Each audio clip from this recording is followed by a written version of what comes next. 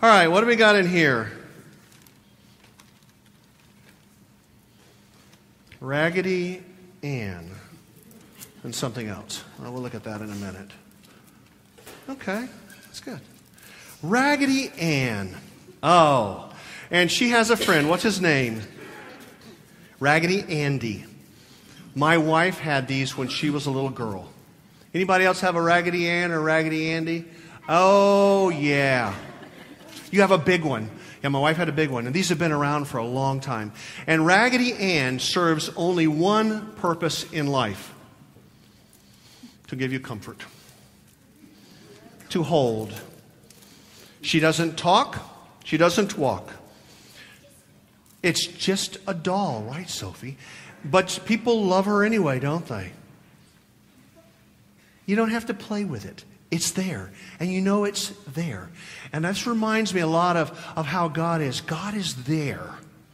And sometimes we don't pay attention to God, which is, that's the way people are.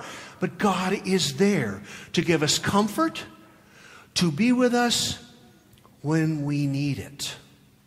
And we need it more than we realize. And so you have Raggedy Ann, or you have other dolls, you have other stuffed things, and sometimes when you're feeling sad or just need something to hold on to, you just grab it. I have a dog. That's what I do. When I need something to hold on to, I grab my dog. So God sends us things to comfort us. In the text for Isaiah today, God says, I can never forget you. You're my children. I mean, your moms couldn't forget you, could they? Well, how do you think I am?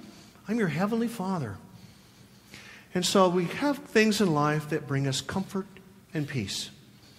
But the biggest thing behind life is God, who does those things for us too. Let's pray together. Dear God, some days we feel like there's no one there, and then all of a sudden, you wrap us in your love. You give us something to hold on to, and it's okay. So bless us this day with your constant presence, with hearts to see you, and with eyes of faith to trust you, because we need you. In Jesus' name, amen. Oh, there was something else. Okay, who brought me this? Oh, there you go, Allie. Okay, and I have to probably know what this is. This is from Wednesday night, right? Is this a birthday card you guys made for me? Happy birthday to you. Happy birthday to you. Look at this. Wow. Happy birthday, dear Pastor Peter. You're so good. Happy birthday to you. Thank you very much.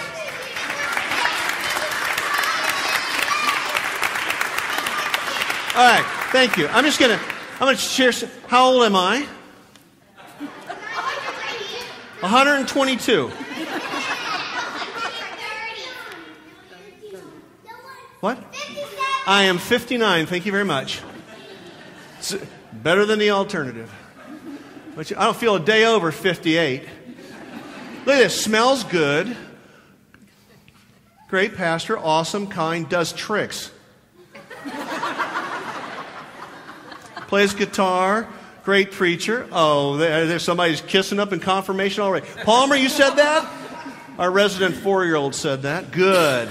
Likes snakes. Absolutely. And gives out the bag. And this time the bag goes to a young man. I kind of...